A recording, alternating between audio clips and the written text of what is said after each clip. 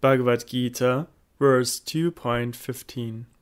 O best among men, that sober person who remains undisturbed despite the dualities caused by sense perception, and who considers happiness and distress to be the same, is certainly qualified for liberation from the endless circle of birth and death.